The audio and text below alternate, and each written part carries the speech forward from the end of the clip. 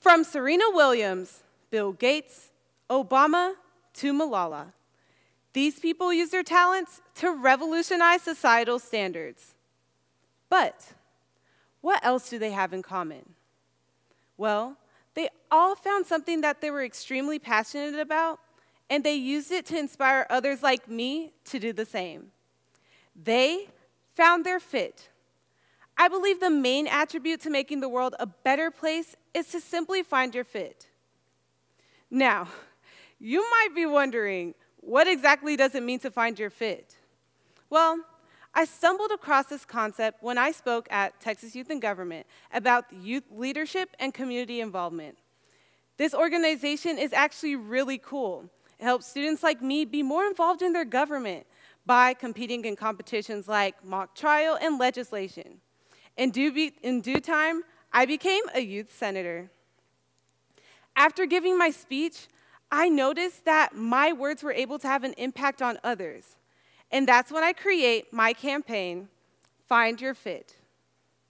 Have you ever seen a shoe that you are just so in love with, in hopes that when you get it, it fits? Like, take this shoe, for example. It's cute. It has sparkles. I mean, it basically embodies everything about me.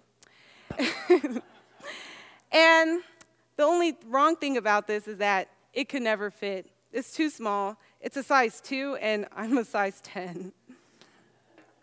But the shoes I'm wearing right now, they fit perfectly, and I'm actually infatuated with them.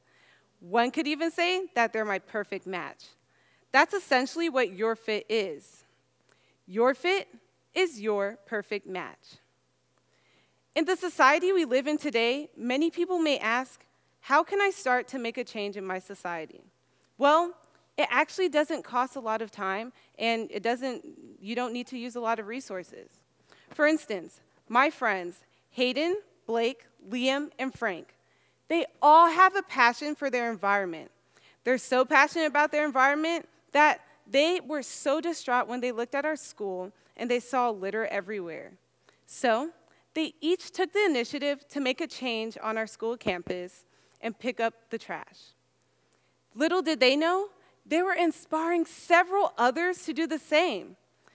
That's what led them to create their club called Keep Summit Beautiful. Not only were they leaders on our campus, but through doing something that they loved, they were able to make a change. That's just an example about how 4 people were able to have an impact on their society while doing something that they love. You can also find your fit in the most unexpected ways. For instance, my freshman year of high school, I was about 5'8", and I'm not even gonna lie to you guys, I thought I was going to be the next Dirk Nowitzki, Shaquille O'Neal, LeBron James, but with more hair, of course. Any pro basketball player that you've ever heard of, I thought I was going to be as good as them. I honestly knew that I was just gonna blow them out of the water. So, the day came, it was my first game. And I was fast when going up the court, and when it came to defense, nobody can body me because I was just too hot for them. I was passing all the balls, I was blocking shots, and then my time came, and someone passed me the ball, and it was my time to shine. When I finally got the ball, I was bouncing, and I scored, but on the wrong goal. Yeah. So when I was bouncing the ball, I thought my teammates were screaming for me. It was actually them telling me to go the other way. And that's when I realized maybe my fit wasn't for basketball and trying to be the next LeBron James. But I used all the talents that I had on the court and put that to something that can make me better. So running on the court, I actually used that for track. And making my teammates know that they should give their all through everything that they're doing. And instead of defending people on the court, I started defending people in an actual court as a youth attorney for my city.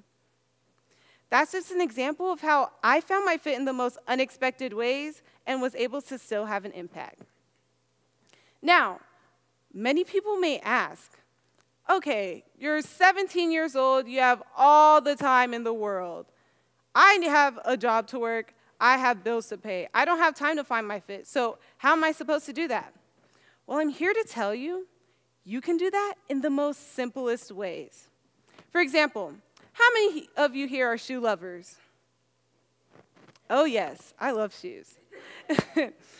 And you know that there's some people in this world that collect so many shoes, but have shoes that they can't fit anymore, like this shoe? So they give those shoes back to people in need, people who need those shoes. They found their fit in something that they love, collecting shoes, and used it to impact society. Or if someone likes playing an instrument, do you know that there are people there who use their love for instruments in order to make the lives of other people better? They go to children's hospitals and nursing homes to spread their love of joy for music to them, to make them feel better. Or people like Malala Yousafzai.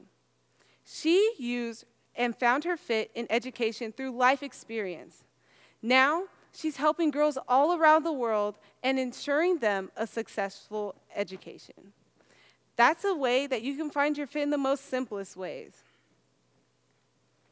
Now, have you ever noticed that people who are more involved in extracurricular activities are less inclined to do activities that are malicious, like smoking marijuana, cigarettes, stealing, skipping school, using pills like Xanax, which is a sleeping pill?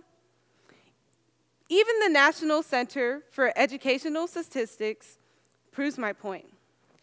64% of people who are not involved in extracurricular activities have unexcused absences, while 58% of them skips class. A prime example of this would be my friend, Sticks. As you can tell from this photo, Sticks isn't the most well-behaved person that I've ever met. On the weekends, Sticks would use drugs and smoke marijuana, and she would skip school. She wasn't doing anything that could better herself. That all changed when she saw the speech that I made at Texas Youth in Government on Snapchat. After she viewed that, she came to me. She asked me, "Christy, I really want to know how I can improve my society." But then she also asked me, "How can I make a change in my own life?" I told her the simple solution to this is to find her fit. Now, Sticks isn't spending time after school using drugs. She's now the captain of her cheerleading team. And instead of skipping school and doing bad things on the weekend, Sticks is now making bills for the Texas Youth legislation in Texas Youth in Government. One doesn't have to have a picture-perfect or clear record to find their fit.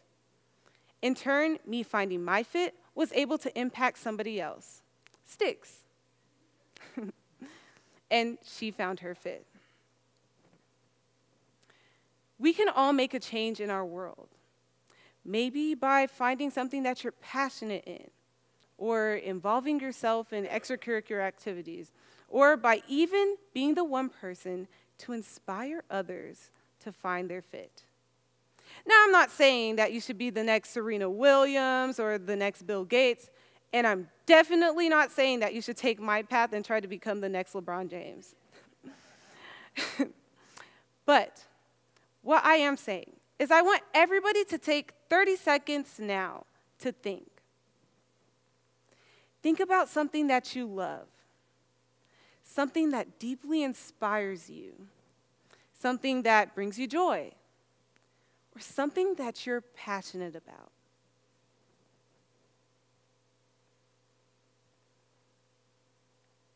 That is your fit.